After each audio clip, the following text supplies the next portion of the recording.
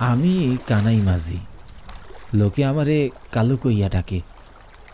রাইতের বেলা জ্যোৎস্নার আলোয় মাছ ধরতে আমার খুবই ভালো লাগে। যদিও আইজ জ্যোৎস্না নাই, আইজ আমাবস্যার রাত।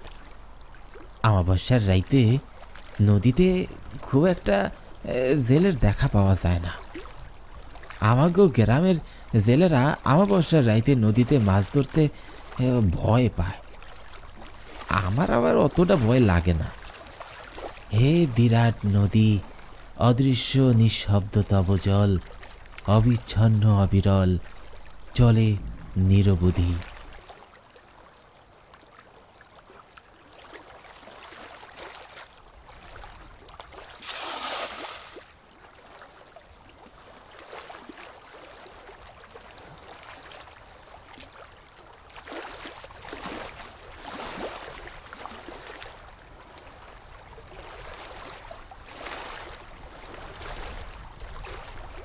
এ কি, এ আমি কি দেখতাছি? হ্যাঁ, জালে এত মাছ আইলো কি! আমি আনন্দিত হইয়া নৌকা নিয়া আরেকটু সামনে গেলাম।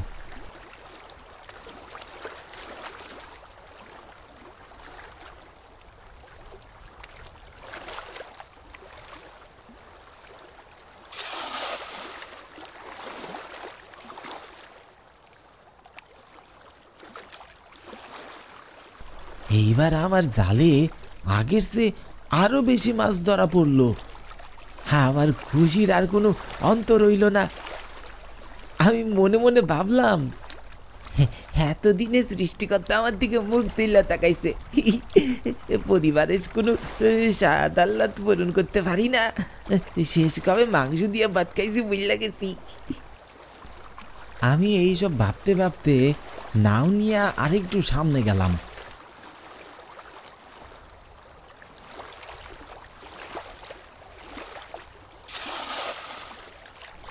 এইবার আমার জালে আরো বেশি মাছ ধরা পড়ল। খুশিতে আমার চোখ কপালে উঠতে গেল। আমি বহু বছর এই নদী থেকে মাছ ধরছি, কিন্তু নদীর এই দিকটাতে কখনো আসা হয় নাই। আসা হইলে নিশ্চয়ই এই মাছের খনির সন্ধান আমার জানা থাকতো। মাছ ধরতে ধরতে আমি যে নদীর ঠিক কোন দিকে আইসা পড়ছি ওই দিকে আমার কোনো হুঁশ নাই। আমাবস্যার অন্ধকারে আশেপাশের পরিবেশটা খুব একটা পরিষ্কার দেখা যাইতেছে না। হঠাৎই আমি সামনের দিকে চাইয়া দেখি, আমার সামনে একটা বিশাল চর। চর এলাকায় যে এত মাছ পাওয়া যায় এটা তো আগে জানা ছিল না। ছোট থাইকা শুই না বড় হইছি চরের আশেপাশে মাছ পাওয়া যায় না। আমি আবারও নদীতে জাল ফেললাম, আর এইবার আমার জালে আরো অনেক বেশি মাছ উঠল। মাছের নেশায় আমি আকৃষ্ট হইয়া গেছি। কোথা থেকে এত মাছ আইতাছে এই চিন্তা আমার মাথায় একবারও উদয় হইল না।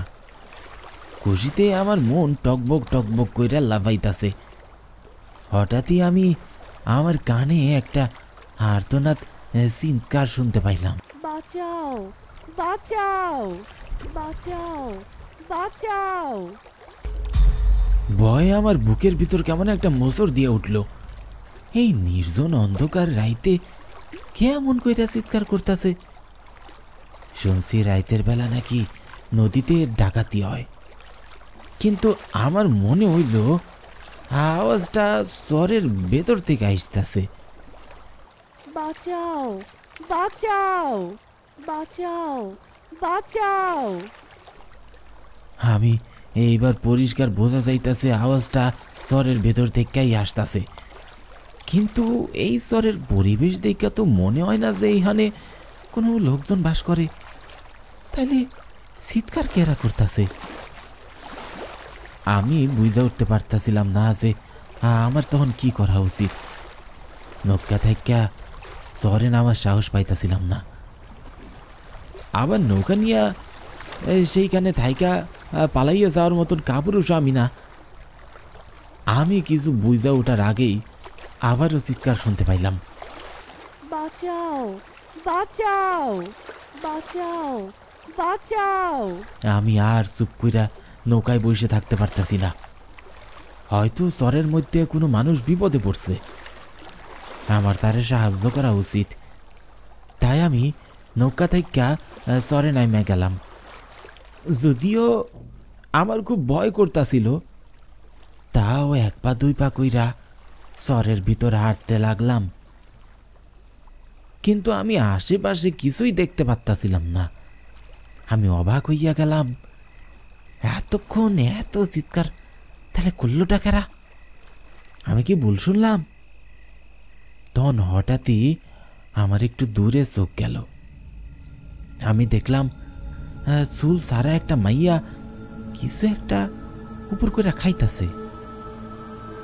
এইবার অন্ধকার চরের মধ্যে একা একটা মাইয়া দেখা প্রথমে একটু ভয় পাইতাছিলাম, কিন্তু তারপরও মনে একটু সাহস কইরা মাইয়াটার দিকে আগাইয়া গেলাম। আমার মনের ভিতরে কেমন জানি খুব ডাক ডাকতাছে। বারবার মনে হইতাছে আমার আগাইয়া যাওয়া ঠিক না, আমার সাথে খারাপ কিছু হইব। কিন্তু তাও আমি মাইয়াটার কাছে আগাইয়া গেলাম। কৌতূহলী হইয়া আমি তারে কইলাম, শুনছেন, আপনি এই অন্ধকার চরে একা একা কি করতেছেন? মাইয়াটা মাথা তুইলা যখনই আমার দিকে তাকাইল, তখন আমি কোনো কথা কওয়ার শক্তি পাইলাম না। আমি ভয়ে চিৎকার দিতে চাইতাছি, কিন্তু আমার গলা দিয়া কোনো আওয়াজ বের হইতেছে না। আমি দেখলাম মেয়েটার 2 চোখ লাইটের মতো জ্বলতেছে। মেয়েটার মুখ দিয়া রক্ত গড়াইয়া পড়তেছে। হাতের নখে মানুষের মাংস লাগিয়া আছে। আর মাইয়াটার সামনে একটা মৃত লাশ বইরা আছে। মাইয়াটার সেই লাশটার বুক চিরা হৃৎপিণ্ড বাইর কইরা খাইতেছে। আমার আর বুঝতে বাকি রইল না যে এইটা কোনো মানুষ না, এইটা একটা প্রেতাত্মা। আমার দিকে প্রেতাত্মাটা খুব ভয়ানক দৃষ্টিতে তাকাইয়া আছে। মনে হইতেছিল যেন এখনই আমারে দইরা আমার বুক চিরা খাইব। ভয়ে আমার হাত পা থরথর করে কাঁপতাছিল। আমি আর এক মুহূর্ত সেইখানে দাঁড়াইয়া থাকতে পারলাম না। আমি ভয়ে দৌড় দিলাম। আমার পিছনে পিছনে প্রেতাত্মাটাও ভয়ানক জুড়ে আমারে দাওয়া করতেছিল। দাঁড়া, কোথায় পালাচ্ছিস? দাঁড়া, দাঁড়া বলছি। প্রেতাত্মার এমন ভয়ানক সুরে আমি দৌড়ানোর শক্তি পাইতেছিলাম না। আমার প্রচন্ড ভয় করতেছিল, কিন্তু মনের মায়ায় আমি না থাইয়া খালি দৌড়াইতেছিলাম। একবারের লজ্ঞা পিছনে গুইরা তাকাই নাই। অন্ধকারে আমি পথঘাটে কোনো কুলকিনারা খুঁজে পাইতেছিলাম না। যেই দিকেই দৌড়াইতেছি খালি ফাঁকা জায়গা। দৌড়াইতে দৌড়াইতে একটা সময় আমি চরের মাঝখানে একটা ছোট্ট কুটির দেখতে পাই। আমি দৌড়াইয়া কুটির কাছে যাই আর জোরে জোরে দরজা ধাক্কাইতে থাকি।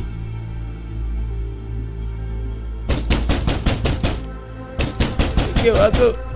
দয়া করে কেউ আছো? দরজা খুলো, দরজা খুলো।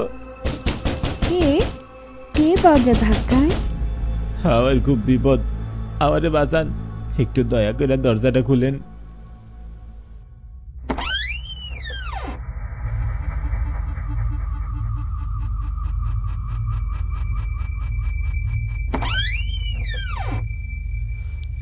কে কে আপনি?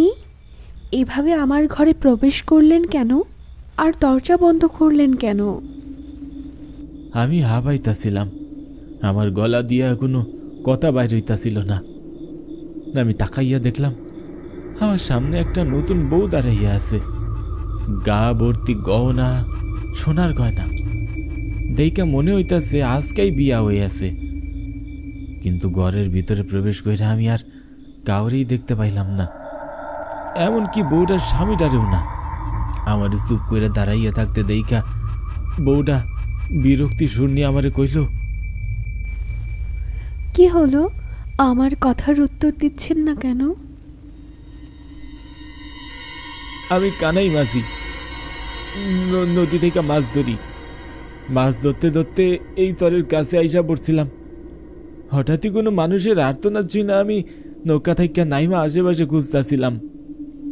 তখনই দেখলাম একটা প্রেতাত্মা মানুষের বুক চিরা হৃৎপিণ্ড খাইতেছে, আর আবারে দাওয়া করলো। তাই আমি দৌড়াইতে দৌড়াইতে আশ্রয় নিতে আপনার কুটিতে আসছি।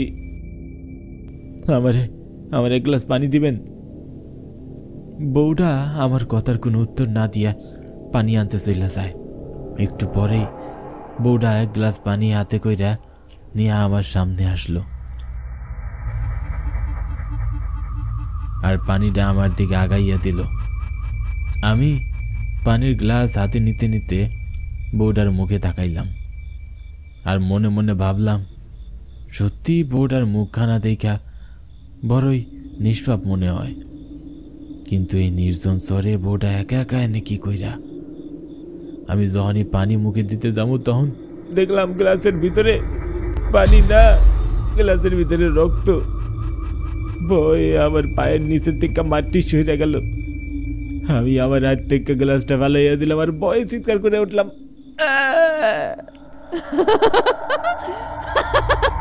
তুই কি ভেবেছিলি তোর জন্য আমি পানি নিয়ে আসবো? হ্যাঁ, আমি বউটার দিকে তাকাইয়া দেখলাম এটা কোনো নতুন বউ না, এটা ওই প্রেতাত্মা। আমি একটু আগেই যারে মানুষের বুক চিরা হৃৎপিণ্ড খাইতে দেখছি। ভয় আমার হাঁটু কাঁপতেছে। কে তুমি? কেডা? আমার কাছে কি যাও? আমার সাথে এবার করতেছো কে তুমি?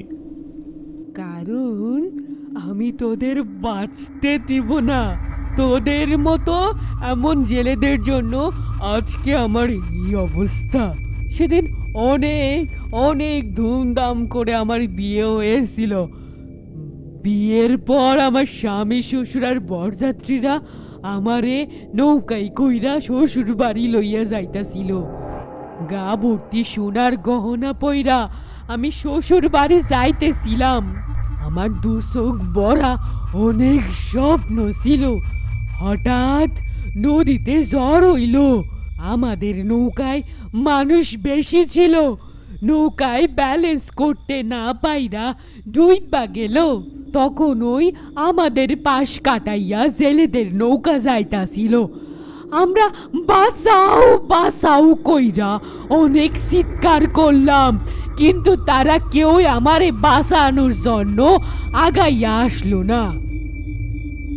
আমাদের আর্তনাদ কেউই শুনল না। পরের দিন সকালবেলা আমার স্বামী শ্বশুর আর আমার লাশ এই চরে ফইরা ভাইসা উঠল।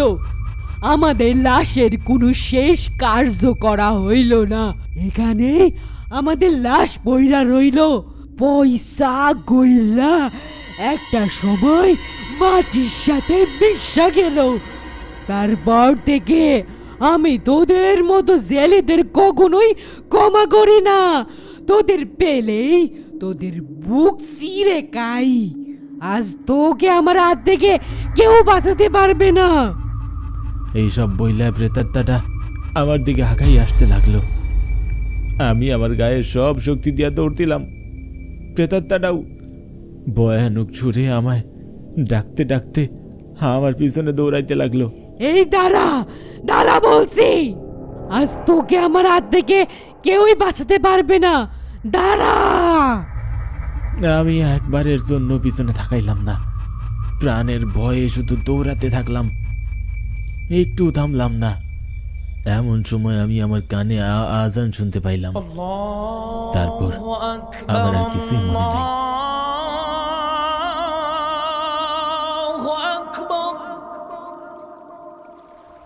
দুপুরের কড়া রোদে তাপে আমি আর জ্ঞান ফিরা ভাই।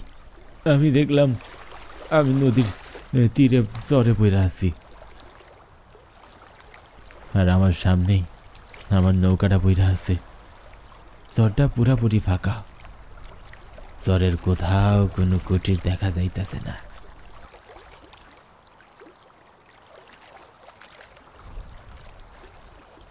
আমি নৌকায় তাকাইয়া দেখলাম আবার নৌকায় কোনো মাছ নাই।